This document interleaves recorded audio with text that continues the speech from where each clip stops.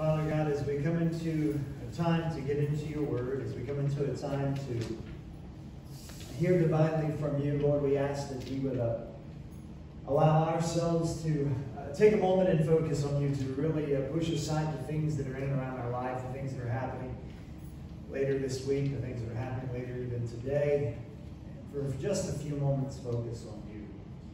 May we recognize the cost of what it takes to have this word, the cost of what it takes to receive this word. Lord, may we allow ourselves to really absorb your presence. And don't let one of us leave here the same way we came in. Lord, let us leave here feeling different, challenged, changed, and have truly experienced your presence. Lord, we thank you for this moment, and we praise you for this moment. And all God's people say, amen. Today we enter week 3 of what looks to be a 6-week series that we are calling Resilient, and we're looking at this guy by the name of Joseph, which we have said this is not Jesus' earthly father Joseph, but yet another guy, a guy who was thrown into a pit, sold into slavery, wrongly accused, put in prison, and pretty much betrayed by everybody who he thought cared about him. Yet through all of these things, he remained resilient. We've been identifying this word, we've been defining this word resilient by the definition that comes right out of the dictionary, which what it means to be resilient is it means the ability to withstand or recover from difficult conditions. And this is what we've been seeing through the life of Joseph. We've been seeing this week after week. We've been learning that we can do the same as we examine his life. And it's interesting, we said this in the very first week, the very beginning of this, that his story is found in the book of Genesis, and he consumes more chapters and he gets more screen time than anybody else in the book of Genesis. And this is the book that documents creation. It's got Abraham and Isaac and Jacob. It's got all these great guys in there. Yet he's the one getting all the attention. The reason being is because God wanted to communicate some things that you and I need from his life. And that's what we're learning from his life, this idea of being resilient. And it's interesting because all throughout the Bible, we see that God constantly encourages us to stay the course. That God is constantly communicating to us that we can withstand and that we can recover and that we can push forward. This idea of being resilient.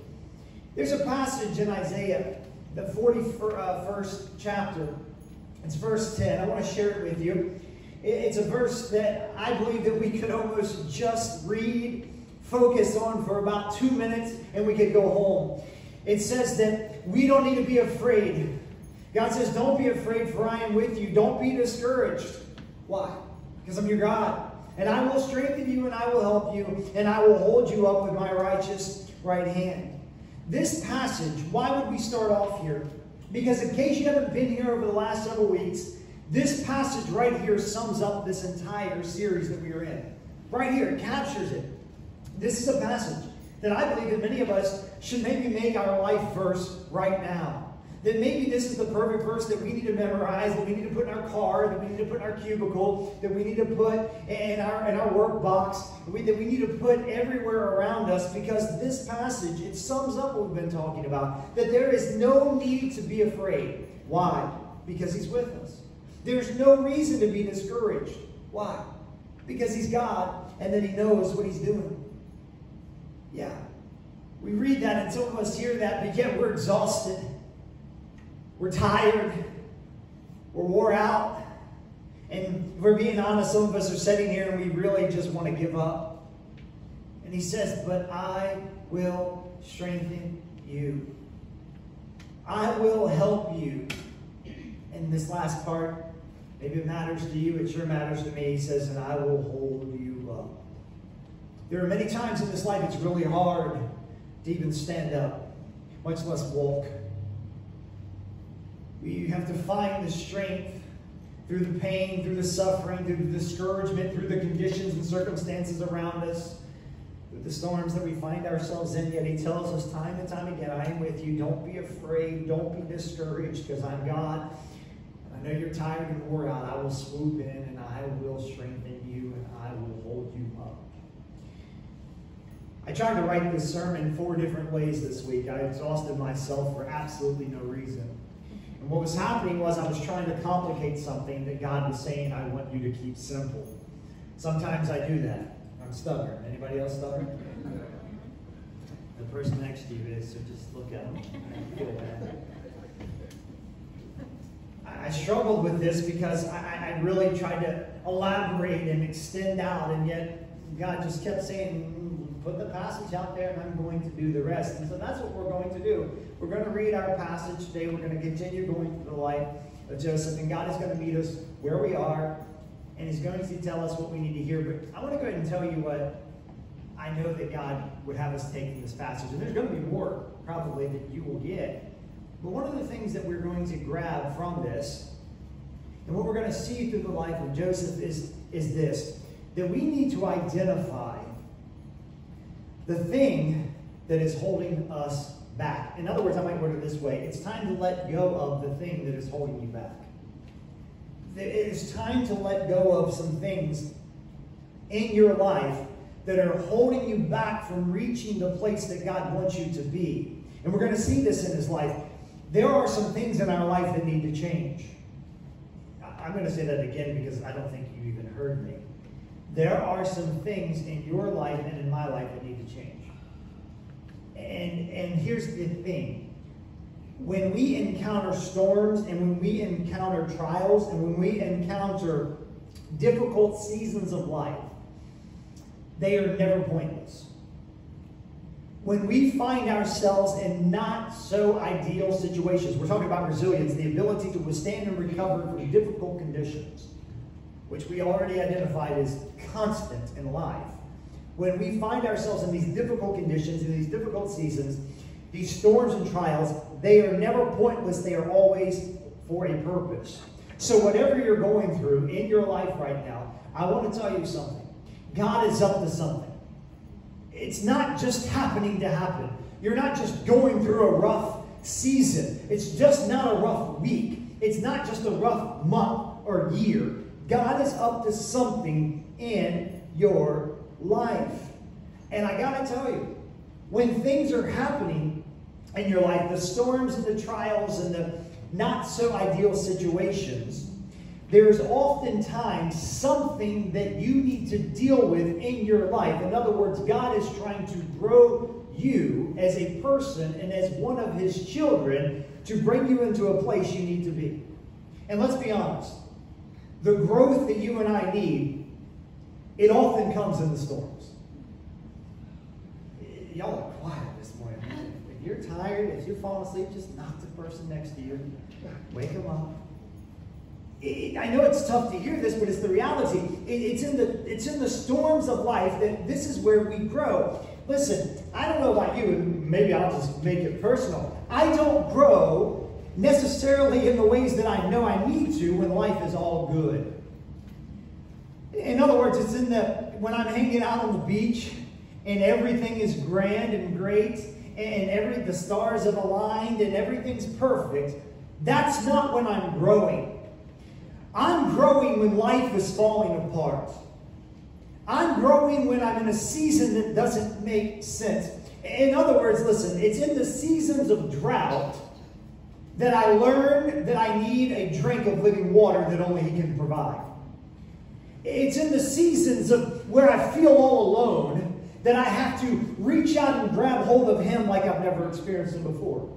It's in the seasons of pain that I honestly find that I need to depend on Him that I wouldn't have depended on if I was in a season that life was all grand. You see, here's the thing. You and I need to recognize that when things are happening and stirring around, when we are in the difficult moments where we are having to push on and be resilient, there is oftentimes change. There's oftentimes things in our life that God is trying to shape and deal with you and me on. Now, this might not sound very exciting, and you might not be like, yippee, character building, but this is what happens, and this is what's happening in the life of Joseph. Joseph, you know, we've said this, God had made him some promises. God had told him he was going to do amazing things. God had gifted him. He had gifted him, and he had given him talents and promises, and he had skills with a Z. He was handsome. He had everything all together. And God said, I am going to put you into a place of leadership like never before, a place that you could never imagine. I'm going to use you in ways that are beyond your comprehension. These were promises that God had given him, yet this wasn't what Joseph was experiencing, was it? He was actually experiencing the opposite. His life seemingly took a 13-year detour. How many of you feel like you're on a detour right now? You never thought that you'd be on the road you're on, much less using your car with you, or much less the car you're driving, much less this is what life is now. A 13-year detour of pain, heartache, and difficult conditions.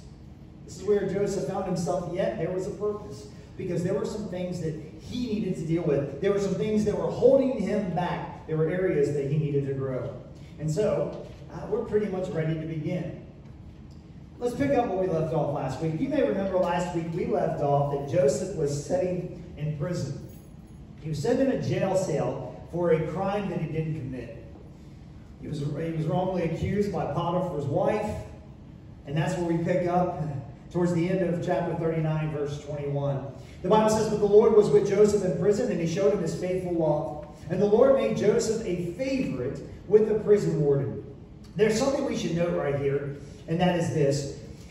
In spite of Joseph's circumstances, in spite of the conditions that he found himself in, his gifting and God's promises still were shining true. When we read this verse, I don't know if you see it, but I see it. Do you see what's happening? Regardless of where Joseph was, he was still finding God's favor. Think about it. He was his daddy's favorite. He had favoritism back then. Then he gets sold into slavery, and then he's a favorite to Potiphar. Now he's in prison, and once again, he is a favorite, and God is shining his favor and presence here. What's the point? When God has called you to a place, when God has placed a mantle on your life, when he has given you promises, which, by the way, he's given all of us promises. We talked about this in week 1. When God has called you to do something, when God has placed his presence and his favor on your life, the blessings will always come through, regardless of your circumstances, regardless of your conditions. He will shine through. Verses 22 and 23, before long the warden put Joseph in charge of all the other prisoners and over everything that happened in the prison. The warden had no worries because Joseph took care of everything. The Lord was with him and caused everything he did to succeed. Listen, I'm going to remind you of this until you get sick of hearing it. Because in case you've missed it, week after week throughout this series and throughout this study in the life of Joseph, we keep seeing the theme. And the thing that God keeps communicating is this, that he was with Joseph. He keeps saying it over and over. We keep reading it over and over. We see God was with Joseph. God was with Joseph. God was with Joseph. What's the point? The point is this. Wherever you find yourself this morning, God is with you. And we forget this way too often. That regardless of where you are, whether you are in the pit, the prison, or the palace, he is with you. And if he is with you, I want you to hear this, you are going to succeed. We can put it a little bit more biblical. You will be victorious. Because he's victorious. Because greater is he. Because all this stuff that's going on, that he's doing, not that you're doing, because he's with you. And this is something that I think too often we fail to recognize that, okay, if we're in the pit, if we're in the prison, the question shouldn't be, why me?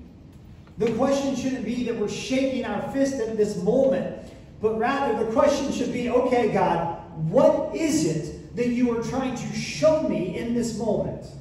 What is it that you want me to learn in this pit? What is it that you want me to learn in this prison? What is it that needs to change in me? What is it that I can grow and deepen my connection with you? Lord, I might not like these conditions. I might not understand these conditions. I don't understand why this is falling apart in my life. I don't understand why that isn't working out in my life. I don't understand why I'm feeling this hurt, why I'm feeling this pain, why I'm dealing with this anxiety, why this thing can't work out and that thing can't work out. God, I don't understand it, but I'm not called to understand it. So therefore, I'm here because you are with me. You are at work. What is it that you want to do in me? If we can get to this place and ask this question, I believe we can kind of speed things up a little bit. Some of us are a little stubborn. We're going to keep coming back to that.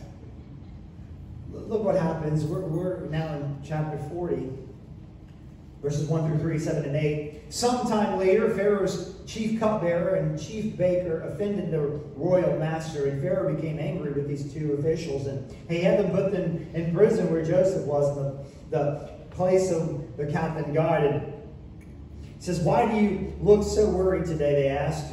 And he replied, "We both had dreams last night, but no one could tell us what they mean." "Interpreting dreams is God's business," Joseph replied. Watch this. "Go ahead and tell me your dreams." What just happened there? Whoa, Jojo. He's overstepping some boundaries, ain't he? I mean, look what he just said. He just said interpreting dreams is God's business. It's God's business. Now go ahead and tell me your dreams. Can I tell you what we just saw in case you missed it? We just saw Joseph's issue. We just saw the thing that needs to be dealt with is an issue of pride. And it is gleaming through so clearly right here. He says interpreting dreams is something only God can do. And he says, I can do it. Tell me. This is his issue. And if you remember, this was an issue that he's had for a while. For those of you who were here week 1, you'll remember that this is what got him in trouble to begin with his brothers. He had some dreams where he was going to be in a place of authority and they'd be bowing down to him. And he told them about it. The only purpose for telling them was to puff up his own chest. Like, guess what my destiny looks like and your destiny looks like. He had an issue with pride. And see, he hadn't let it go. This was something he hadn't dealt with. It was something that was holding him back, something that needed to be dealt with. And pride here, can I tell you, I believe it was the surface issue, because where pride is, there's oftentimes a deeper issue. And you know what I think the deeper issue is? It's trust. I think there's a deeper issue of trust, because let's be honest, many of us, we have the same issue. And we would never call it pride. Because we're like, we're not a proud person. People that usually say they're not a proud person are usually proud. And we would never say, oh, I'm a proud person. But if we were being honest, we would look in a little bit deeper and say, yeah, I do have some trust issues. Because let me tell you the trust issues. The pride issue is this, is that we think we can do it on our own. We may say that we can't do it on our own, yet we're the ones doing it on our own. Because it's this trust thing, well, I'm going to take this into my own hands. It's going to be my resources. It's going to be my efforts. It's going to be my skills. And this is what Joseph's doing here. He says, I can handle this. I can fix this. I think way too often, this is you and me, we think we can fix it.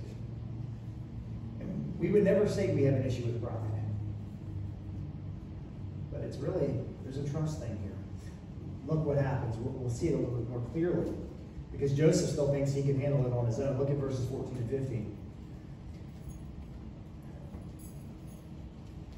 Please remember me, and do me a favor when things go well for you.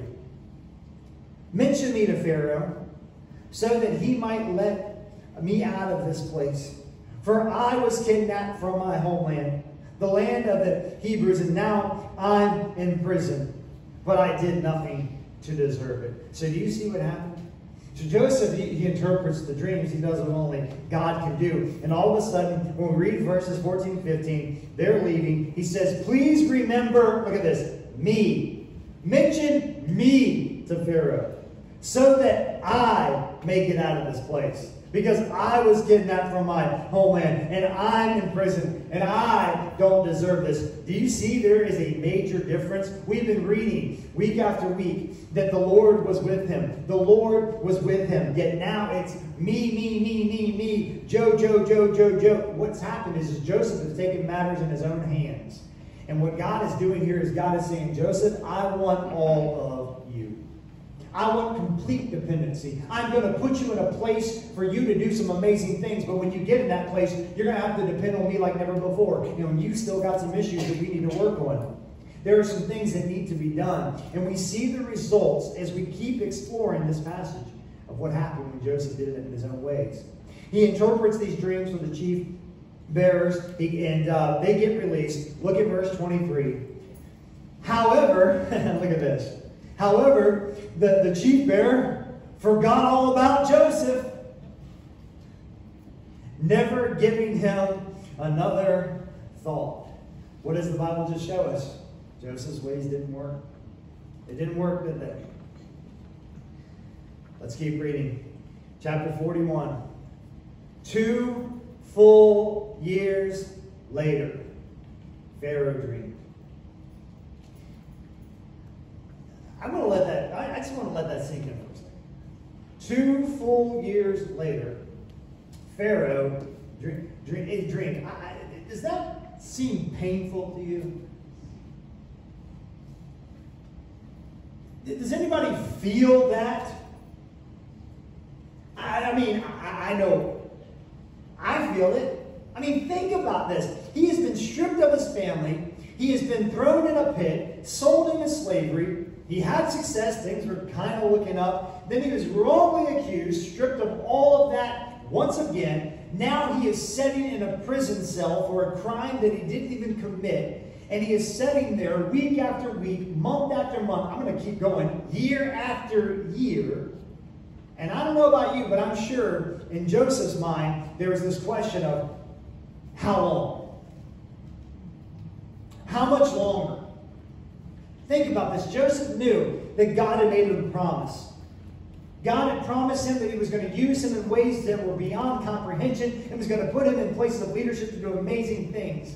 He knew this. This is why he was able to be resilient. This is why he was able to keep pushing. But at some point, let's be honest, he was sitting there thinking, did you forget about me? Because let's be honest, this is where some of us feel right now. It's been a while. And some of us are sitting here and we walked in this door and we are in our minds, whatever we're dealing with, whatever the situation, we are done. And we just keep thinking, how long? How much longer, God? Have you forgotten about me? Don't think for 1 second Joe wasn't sitting in that prison just thinking, have you forgotten about the promises you made? I was with you in the pit. I thought you had a plan there, and I was with you when I got put in slavery. You still blessed me. But now I'm still in this prison. It's been years, God. And some of us, we are sitting here and we're like, God, it's been weeks. It's been months. Some of us are sitting here and it's been years. And we want to know, when will it be over? And I believe that what God is saying to you and me, and listen, I'm telling you that this is God's word. He is wanting us to get this. If we are sitting here and this is where we are, the question we should be asking is not how much longer. It's not why have you forgotten me. The question should be, Lord, what is holding me back? What is it that you want to change in me? What is it that you're wanting to do in me? What is it that you're wanting me to learn in this moment in time? Because I trust you. You've made promises. You've made promises to me. You've spoken to me. You've given them to me over and over again in your word. I know you're going to do what's best. What is it? Things are about to shift for Joseph. Things are about to change. We see them in verse 15. Pharaoh said to Joseph, I had a dream last night. No one here can tell me what it means. But I have heard that when you hear about a dream, you can interpret it. Here we go again. Here's a moment. How's he going to respond? Verse 16. It is beyond my power to do this. But God can tell you what it means. And He will set you at ease. Do you see what just happened? A breakthrough occurred. A breakthrough occurred that needed to happen. Now he's humble. Now he's broken. Now he's dependent on God Almighty. He's saying, look, am I awesome? Am I great? Do I have skills? Is it my looks? Is it my good tongue that I know the words to say and I know the right things to do? Is it my... No. It's none of those things. It's not my gifting. It's not my talents. It's not my promises. It's not my skills. No. It's none of those things. I am broken. It is none of me. It is all of Him. And therefore, God can work through me. I'm willing if He wants to use me. I'll do whatever He needs me to do. But it is only Him. Listen, something we need to note, and it's important. It's important. Don't miss this. Joseph's character changed well before his circumstances changed. That's good. Oh, that's really good. That may be the only thing you need to hear. Listen, his character, who he was, and his relationship with God, it changed well before his circumstances ever changed. Because there was a purpose in his valley, there was a purpose in his season, and there is a purpose in your valley, and there is a purpose in your season. And so here's the principle. We are almost done. Here's the takeaway that I believe that maybe we should take with us, and that is this. You can either go through your valley, you can either go through your season, or you can grow through your valley, and you can grow through your season. The choice is yours. It's that simple. You have two choices. You can either go through your valley, through your season, through this difficult condition and moment in your life, or you can grow through it. We said in week one of the most devastating things about our current season. Let's be honest. It doesn't matter what you're dealing with in your life. We are all in a national mess. I mean, things are all out of whack between COVID and everything else.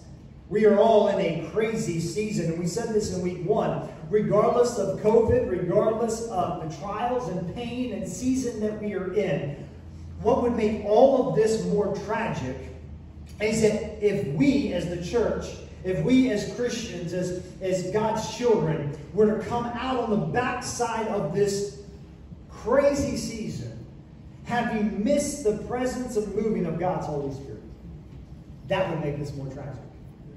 Because it's in moments like this where everything is turned upside down. It's in storms and trials and moments like this where we get to experience God like never before. I'm going to say it a different way. It's in your valley and in your current season. It's in this opportunity that you have to grow like never before. And part of growing, listen, is identifying the things in your life that we need to submit to Him. Because let's be honest, these are oftentimes the things that we hold back. When life is falling apart, when we're in these difficult moments, there are things that we say, okay, God, I can trust you with all that, but I ain't trusting you with this. God, I'll give you this part of me, but I ain't giving you that part of me. And God says, no, I want complete submission. Some things need to change. Growth needs to occur. And so you are not in your prison. You are not in your pit by accident. There's a purpose. There is a purpose in your season. The question is, what's holding you back? It's time to let it go. To submit all things to Him so that we can push on, so that we can withstand, so that we can recover, and so we can succeed in all conditions. To be resilient. May God speak to us right now, and may He show us the areas that we need to change. Let's pray. Father God, Lord, I thank you today for the opportunity to grow. I thank you today for the opportunity to connect with you like never before. Lord, one of the things that we sometimes fail to recognize is that your presence, your power, your love, your hope, your peace, your joy, you are the closest to us when we're in the storm, when we're in the valley, when we're in the difficult seasons. And Lord, it's in these moments that we can experience you like never before. It's in these moments we can learn to submit to you in ways we've never learned to submit to you. It's in these moments that we can learn to love you like we've never loved before. It's in these moments that we can experience your love and to feel love like we've never felt before. Lord, I don't always understand why you lead the way you do, but this morning, this was the word that you led for us. Lord, that we need to identify in us some things that we need to submit to you. Lord, some areas in our life that are holding us back. Lord, we see this word resilient. And we want to be that. We want to be able to withstand the difficulties of life. We want to be able to withstand the difficulties of our marriage, the difficulties of our career, the difficulties of our health, the difficulties of our family, the difficulties of life and finances, and Lord, the things that we are encountering. Lord, not only do we want to be able to withstand these things, we want to be able to recover from these things. We want to be able to have a smile on our face. We want to be able to have joy in our life. We want to have peace that passes all understanding. We want to have all these attributes that are there that we claim, that we know we can have because of you. But Lord, through it all, we're missing it because there are some things that we just won't let go. Lord, may we identify them. May we right now in this moment just stop fighting you and say, here it is. I don't even want to do it anymore. I don't want it to be my way. I don't want it to be my skills. I don't want it to be my strength. It's never good enough. It's never worked and it never will. But what I do want is your strength. What I do want is your peace. What I do want is your ways. Because all of that equals success. It equals victory. Lord, for those of us who are tired, may you swoop in and strengthen us and hold us up with your righteous right hand. Lord, because right now we're thinking, okay, I got to give things up. I got to make some changes. But God, I don't have the strength to do it. I don't have the strength to change this. I don't have the strength to change that. I'm tired. I'm exhausted. I'm wore out. God, if this is us, may we just place ourselves in your hands. We don't have to do anything except just give it to you. Lord, we pray these things in your name, believing they will be done. Lord, may we determine success today. May we make that decision that we have determined that we are going to experience victory because you're in charge and you're with us. Lord, we're not ending this prayer right now. We're continuing it. Lord, meet us right where we are. Meet us right where we are. Let us sit still and let us just reflect on him. This is a time just to pray. We're going to sing a song, and if you feel like singing, that's fine. But I tell you what, I would encourage you to just pray. So oftentimes we're running crazy. We're running to and fro, and we've got to be here and there. And we're so focused on so many other things that there are rare moments that we are still. Over and over and over and over and over again in the Bible it says, be still, be still, be still, be still and know that I am God. Be still and know that I am right with you. Be still and receive my best. Be still and let me do what needs to be done. And right now, may we just for a moment, just allow him to meet us where we are. Allow him to just speak into our hearts, our minds, and our spirits. May he whisper his still small voice in our ear. The enemy is yelling right now. He is loud. And he is trying to yell in your ears and in your heart. And he's trying to make sure you can't hear his voice. The devil, he's a liar. He's the author of confusion. Put him in his place. You tell him to shut it. Begin to speak the name of Jesus. The Bible says the devil trembles at the mere mention of his name. And in Jesus' name right now, devil, you be quiet so that we can hear the voice of God. So that he can whisper the things he wants us to hear. Right now.